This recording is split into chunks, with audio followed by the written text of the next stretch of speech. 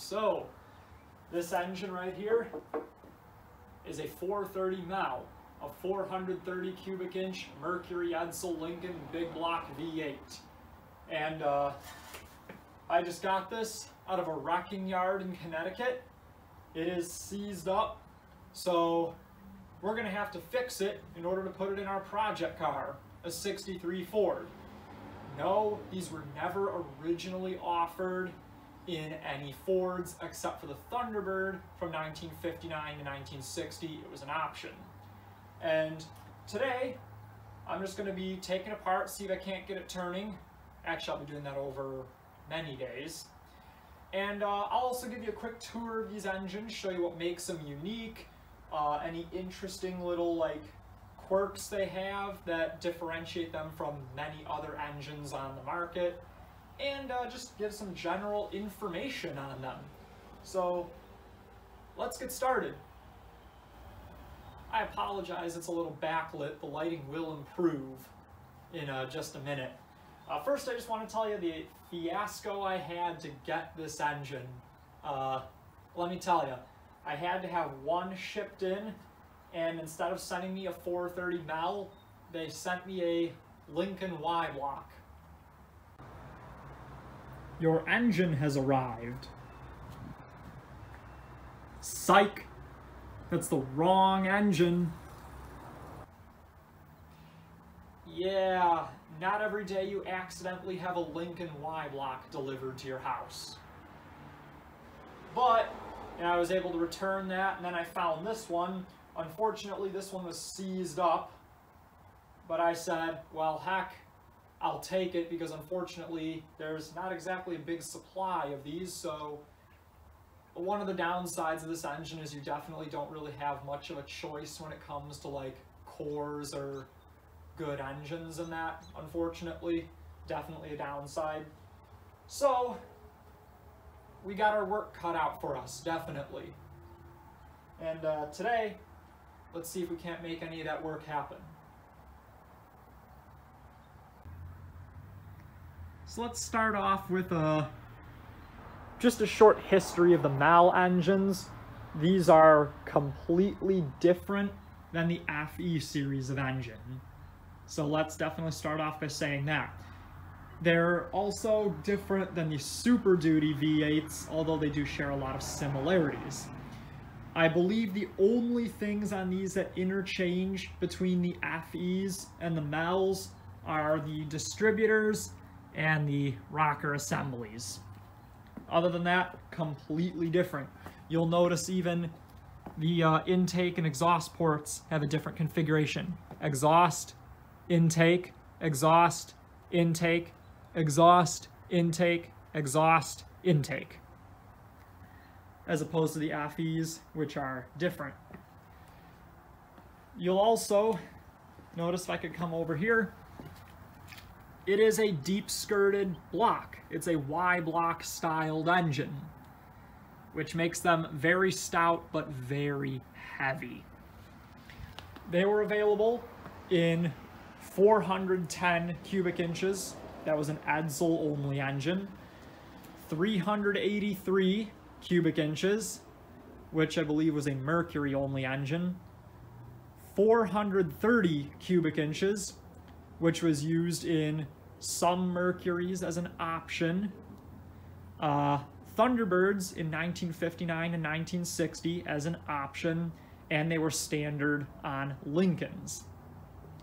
Then they had a 462 cubic inch version that I think debuted in 1966 for the Lincolns. And this engine was produced from 1958 to early 1968 when it was replaced with the 460. Other than its size, this thing shares nothing with the 385 series of engines. That's the 429 and the 460. Although, interestingly enough, like early 460s, it had a crank-driven power steering pump. This one does not have it present. Yes, you can run them without the power steering pump. That's just an interesting feature. You don't see that too often. And I do know This one we're not going to run with power steering because this car doesn't have power steering. So I'm not going to bother with that unless we find it impossible to turn in parking lots and such. Now, you do not have to use the crank-driven power steering pump. Thunderbirds, I believe, actually had an auxiliary power steering pump that mounted somewhere right here. You had the pump and the reservoir, and it was belt-driven. But any other application is going to use that crank-driven power steering pump. And again, you don't have to use it. These engines were also known as the Gray Marine 431, which was used in boats, and obviously boats have no use for power steering. So you definitely can run them without the power steering. Moving on up from there, one of the first things that pops out at you is this top-mounted fuel pump, which is one of the easiest ways to visually distinguish a MEL at a glance. So definitely look for that. Again, I believe this to be an FE distributor. Correct me if I'm wrong on that one, which I might be. Now comes the intake manifold. This is a big intake manifold, and you'll notice it's an open runner style, so it has a valley pan underneath. Now, there are differences in the intake manifolds with the different years. This is a 1958 engine, so it has the 1958 through 1958 and 1959 intake manifold. We'll get to that when we start discussing carburetors. And the big difference between the 58 through 59 and the 1961 to 68 intake manifolds is that these are higher. These actually flow better, because what happened was when they switched to the suicide door Continentals for the Lincolns, the hood line got lower. So they actually needed to change the intake manifold to clear the lower hood line of the suicide door Continentals. That also resulted in a change of the cylinder heads. So the 58 through 60 cylinder heads are definitely what you want for more power, and the 59 through 58 and 59 intake manifolds are definitely what you want for power. Now, what about 1960? Well, actually, one more thing I want to mention with the intake manifolds. Notice they're not bolted in, they're held in with these little, I don't know what to call these, bridges, I think. So that's just kind of a unique little feature there. Anyway, what about the 1960 engines? Well, that's when we start discussing carburetors. This one's got a 4-barrel intake on it. All 58 and 59 MELs had a 4-barrel carburetor. I believe they had either an Autolite 4-barrel or a Holley 1850. I think that was the first use of the Holley 1850. If you find a 1850, an early one, it was very likely a Mercury carburetor. The problem was these engines were really gas thirsty. So in 1960, they switched them to a 2-barrel. Now the thing with the 2-barrel is they're not bad. Actually, horsepower was lower, down to I think 315 horsepower, but torque, which is where these engines really shine, was mostly unaffected. So even if you have a 2-barrel, a 1960 2-barrel, that's fine. Then of course I think for 61 they also had the 2-barrel with the different heads and different intake, and I want to say they went back to a 4-barrel, a Carter AFB 4-barrel to be exact, for I think 1963 or 64, I don't remember. So there's your interesting carburetor tidbits, and you certainly have a lot of options then when it comes to carburetors. I'm probably going to do an 1850 just because they're readily available and they're somewhat, don't want to say cheap, but they're inexpensive.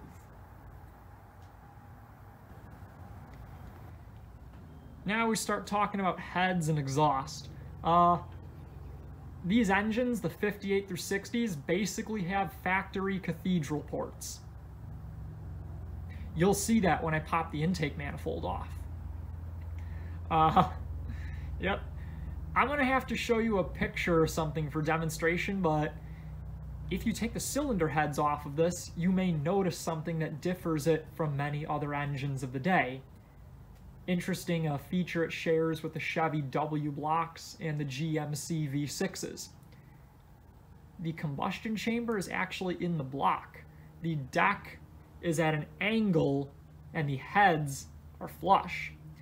I'll draw a picture of that so you can see what I mean, but effectively the only way to raise compression on these engines is different pistons and such. Although compression really isn't an issue because 1958 engines ran 10.5 to 1 compression. I think 1959 dropped it to 10.25, and 1960 was down to 10 to 1, but I think they went back up to 10.25 for 61 or 62. So compression on these engines, very good. With that said, I should mention the 1958 engines, which this is, are also the most powerful, rated at 375 horsepower and 485 foot-pounds of torque.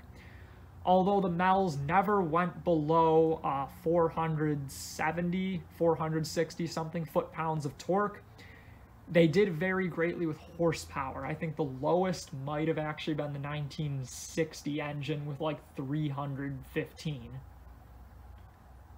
Yeah, that was also the 1961. So definitely do your research before buying one. Whoops. These exhaust manifolds, these are standard Lincoln style exhaust manifolds. Mercurys and Edsels did have ram horn manifolds, which do look really cool. So definitely look for those, but I don't think they'll fit in a Lincoln.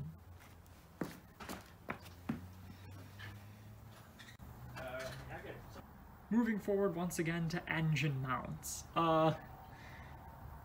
This has a 1958 engine mount, one of the easiest ways to visually distinguish a 1958 engine. The reason being is because it's mounted up here. 1960 through 68 engines have their engine mounts in the middle. In fact, they have them in the exact same location as the straight six, the Windsor engines, the Affies, the 385s, the Cleveland engines, and I think the Y blocks. So I guess Ford wasn't too concerned about the standardization of that until the year after this came out. Interesting. Finally, we're here out back.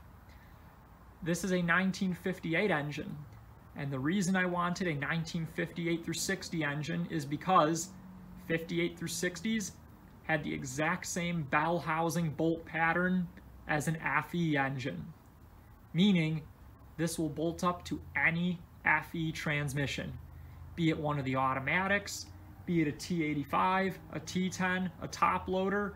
You can hook an FE bell housing up to the back of this engine and it'll fit. That's why I wanted a 58 through 60. Now, when you start getting into the suicide door Continentals, that's when you start getting, they started having different bell housing bolt patterns for some Lincoln-only transmissions. And, like the long case C6, I believe, for example. So that's when you start running into compatibility issues. But a 58 through 60 takes an FE bell housing.